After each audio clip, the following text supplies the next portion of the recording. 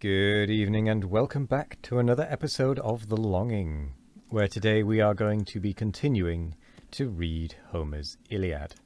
So, let's get going. Thus fell two heroes, one the pride of Thrace, and one the leader of the Epean race. Death's sable shade at once o'ercast their eyes, in dust the vanquished and the victor lies. With copious slaughter all the fields are red, and heaped with growing mountains of the dead.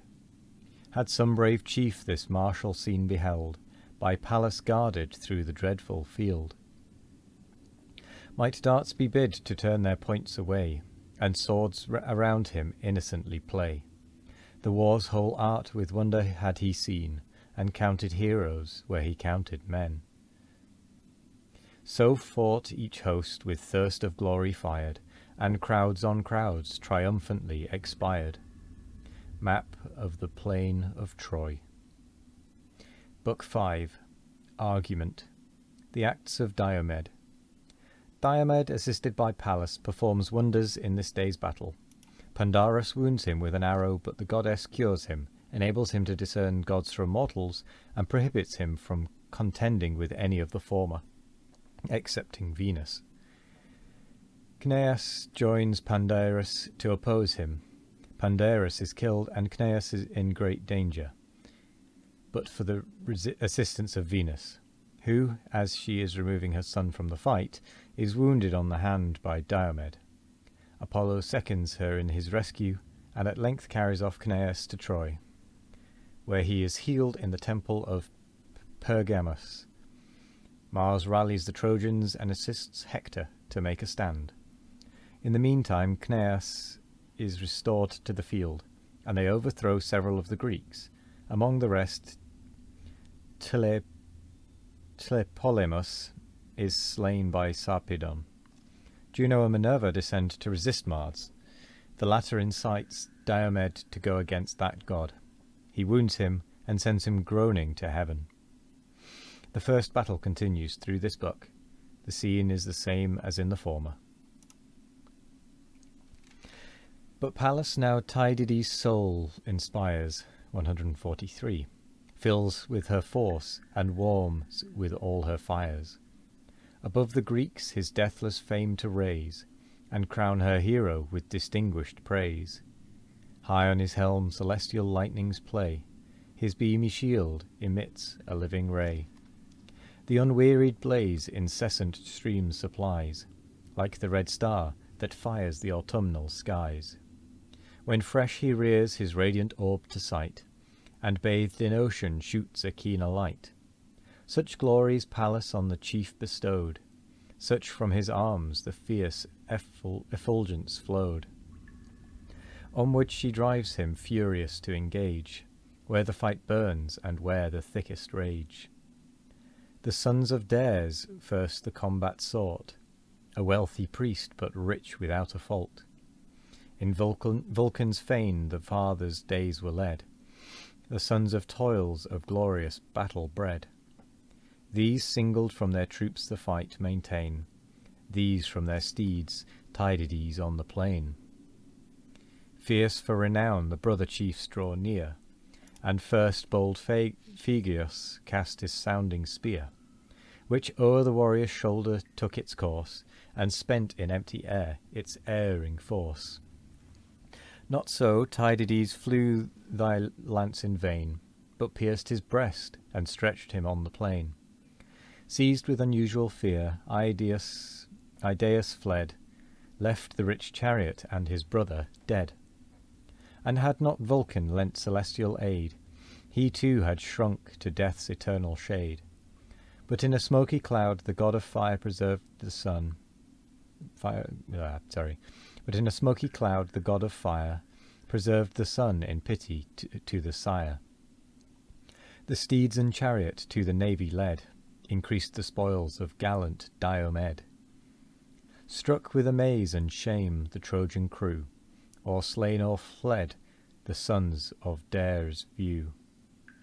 When by the blood-stained hand Minerva pressed, the god of battles and this speech addressed. stern power of war by whom the mighty fall, who bathe in blood and shake the lofty wall. Let the brave chiefs their glorious toils divide, and whose the conquest mighty Jove decide. While we from interdicted fields retire, nor tempt the wrath of heaven's avenging sire. Her words allay the impetuous warrior's heat, the god of arms and martial made retreat.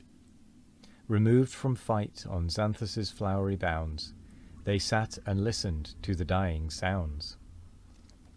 Meantime the Greeks the Trojan race pursue, and some bold chieftain every leader slew.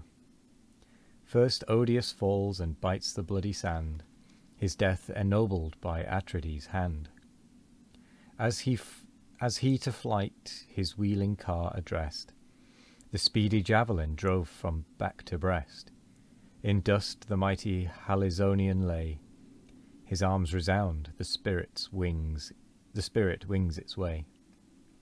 Thy fate was next, O Phaestus, doomed to feel the great Idomeneus' protended steel, whom Boreas sent his son and only joy, from fruitful Tarne to the fields of Troy. The Cretan javelin reached him from afar, and pierced his shoulder as he mounts his car. Back from the car he tumbles to the ground, and everlasting shades his eyes surround. Then died Scamandrius, expert in the chase, in woods and wilds to wound the savage race. Diana taught him all her sylvan arts, to bend the bow and aim unerring darts. But vainly here Diana's arts he tries, the fatal lance arrests him as he flies. From Menelaus' arm the weapon sent, through his broad back and heaving bosom went. Down sinks the warrior with a thundering sound, his brazen armour rings against the ground. Next artful Phereclus untimely fell, bold Merion sent him to the realms of hell. Thy father's skill, O Phereclus, was thine, the graceful fabric and the fair design. For loved by Pallas, Pallas did impart to him the shipwrights and the builder's art. Beneath his hand the fleet of Paris rose, the fatal cause of all his country's woes. But he the mystic will of heaven unknown, nor saw his country's peril nor his own. The hapless artist, while confused he fled, the spear of Merion mingled with the dead. Through his right hip with forceful fury cast, between the bladder and the bone it passed. Prone on his knees he falls with fruitless cries, and death in lasting slumber seals his eyes. From Meges' force the swift Pideus fled, Antenor's offspring from a foreign bed, whose generous spouse, Theanor heavenly fair, nursed the young stranger with a mother's care. How vain those cares, when Meges in the rear, full in his nape, infixed the fatal spear. Swift through his crackling jaws the weapon glides, and the cold tongue and grinning teeth divides. Then died Hypsenor, generous and divine, sprung from the brave Dolopian's mighty line, who near adored Scamander made abode, priest of the stream and honoured as a god. On him amidst the flying numbers found, Eurypylus inflicts a deadly wound. On his broad shoulders fell the forceful brand, thence glancing downwards lopped his holy hand, which stained with sacred blood the blushing sand. Down sunk the priest, the purple hand of death, closed his dim eye, and fate suppressed his breath. Thus toiled the chiefs in different parts engaged, in every quarter fierce Tydides raged.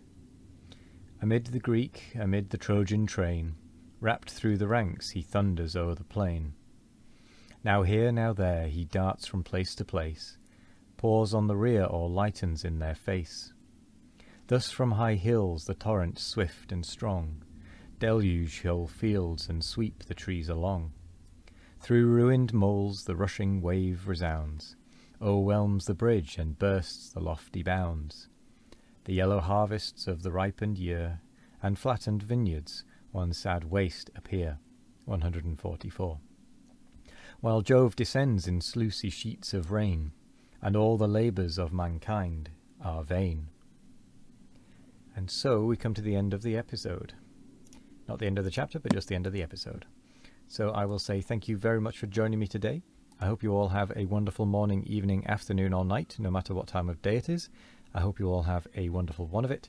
And as always, we will be back tomorrow for more of The Longing. Goodbye.